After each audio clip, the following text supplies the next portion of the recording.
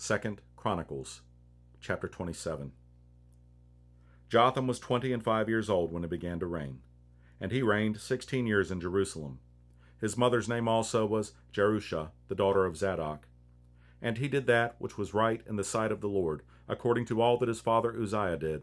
Howbeit he entered not into the temple of the Lord, and the people did yet corruptly. He built the high gate of the house of the Lord, and on the wall of Ophel he built much. Moreover, he built cities in the mountains of Judah, and in the forests he built castles and towers. He fought also with the king of the Ammonites, and prevailed against them. And the children of Ammon gave him the same year 100 talents of silver, and 10,000 measures of wheat, and 10,000 of barley. So much did the children of Ammon pay unto him, both the second year and the third. So Jotham became mighty, because he prepared his ways before the Lord his God. Now the rest of the acts of Jotham, and all his wars, and his ways, lo, they are written in the book of the kings of Israel and Judah. He was 25 years old when he began to reign, and reigned 16 years in Jerusalem.